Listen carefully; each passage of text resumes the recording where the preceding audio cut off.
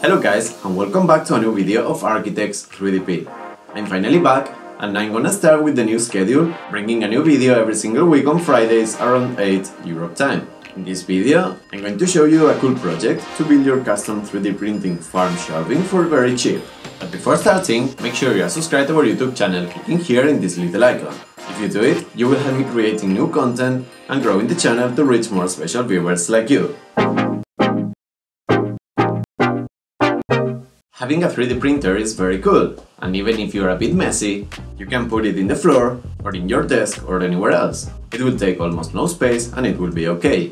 But when you have, for example, 2 or even 3, it will turn your workshop into an absolute mess if you don't have a good shelving solution. Now I'm gonna explain you the solution I've built myself to keep my 3D printing farm nice and organized. And to build this shelving, I've used a bunch of IKEA lag tables. This little piece of furniture is very cheap, and it's available in different colors such as yellow, white, black, clear wood and dark wood. That is the option that we will go with. You can buy it for only 10 bucks each from IKEA.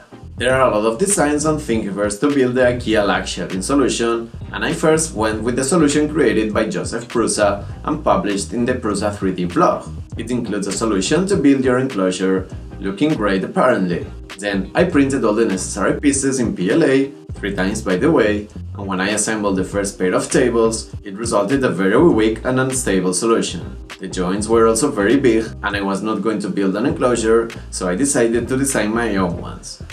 As you can see in comparison, these ones are very stiff and robust while being very small and great looking.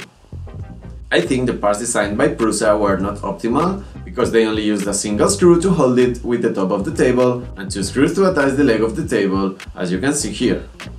In the Architects 3DP design, it will use 4 screws to attach it to the top of the table and 3 to attach the legs to the printed part. By the way, since I don't need to make an enclosure, in my design there is only needed to print 4 corners to attach 2 tables with each other, instead of the 6 pieces needed for Prusa's design.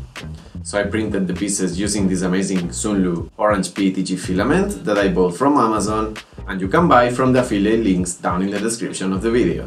I sliced them in Cura with a 0.2mm layer height, 2 walls alternating a third wall every 2 layers, 3 bottom layers, 4 top layers and 20% cubic infill.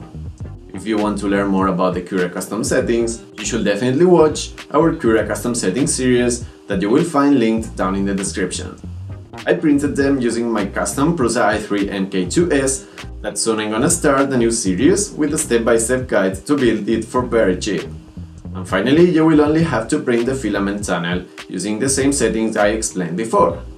As always, you can download the files generated in the video from our files repository at architects3dp.com/files or clicking in the link in the description.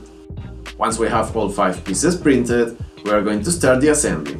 And we are going to start taking one of the printed pieces for the corners and our drilling machine.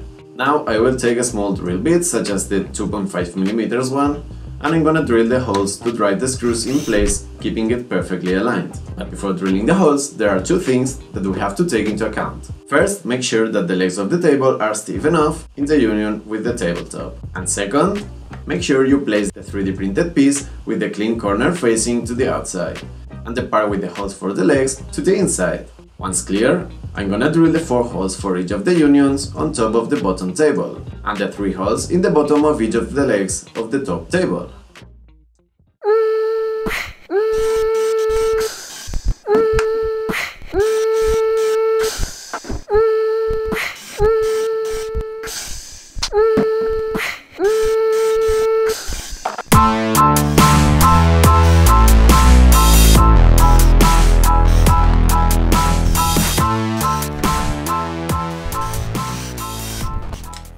Alright, so here we have it. Once done, we only have to go for the final part of the build, that is the assembly.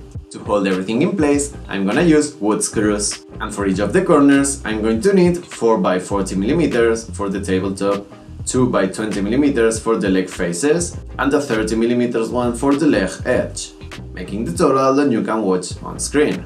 Okay, so after this screw thing explanation, I'm gonna start with the assembly. First, I'm gonna attach the 3D printed pieces to the tabletop.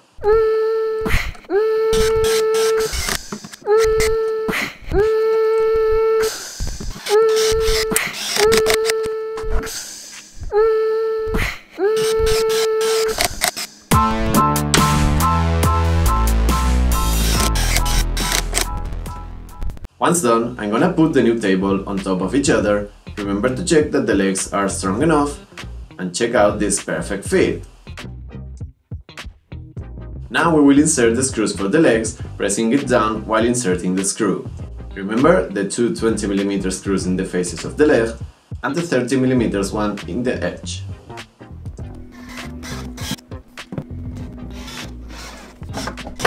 We'll repeat the process with the other 3 legs. And finally, here we have our 2 tables assembled. The last touch will be to calculate the center of the table on top and drill a vertical hole with a 10mm drill bit. And once done, we just have to insert in place the filament tunnel we printed before. You can glue it to the table surface, but anyways, gravity won't let it move, so we're going to just insert it like that. And last but not least, we just have to put our 3D printer in place. We'll connect it to the power socket and preheat the nozzle to 200 degrees. Once heated, we'll place our filament spool with the spool holder on top of the table. Insert the filament through the hole and load the filament into the extruder. Now the setup is ready to start printing great stuff.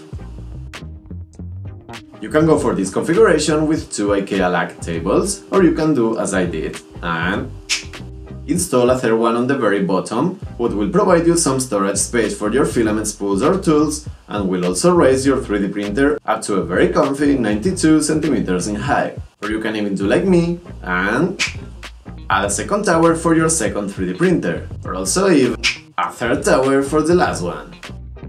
Doesn't it look amazing? Alright guys, so that has been everything for this video. We will add more cool features to our 3D printer farm shelves in the next episode.